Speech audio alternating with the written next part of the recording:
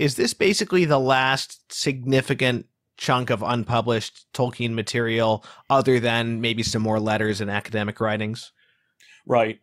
As far as I'm aware, and I've seen between myself and my team members, the other three, we've laid our eyes on everything that is not strictly off limits to everybody except for the family, essentially. So I am unaware of any remaining significant amount of Middle-earth writing that remains unpublished. I mean, writings concerning Middle-earth that remain unpublished. Now, I could be Except that wrong. I was reading online and I found out about the complaint of Mim the Dwarf, which I had never heard of before. That was the one I'd like to see. That's a poem about... yeah, unfortunately, that's kind of a sore topic.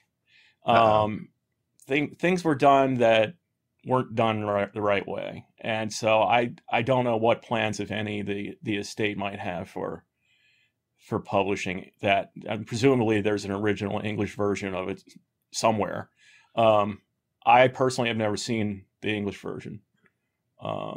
So I would just say don't hold your breath. Okay. Maybe someday. Yeah. So, but not too much more coming in the way of Middle-earth material.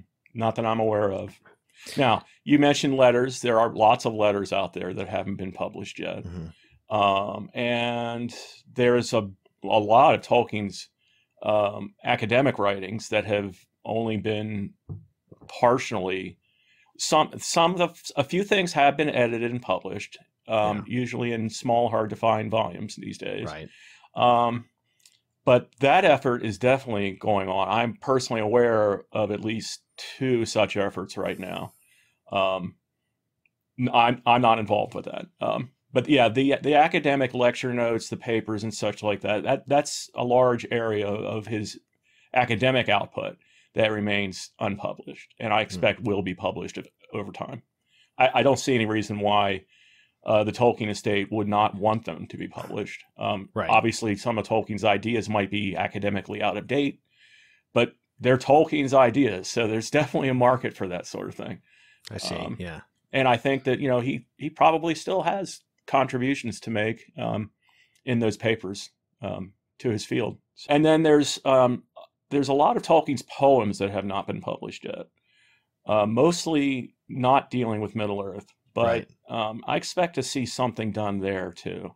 But again, in terms of, is there going to be another volume like The Nature of Middle-earth or another volume of the History of Middle-earth, I'm not aware of any sufficient material to produce such a thing. Right. So as far as I know, this is the last.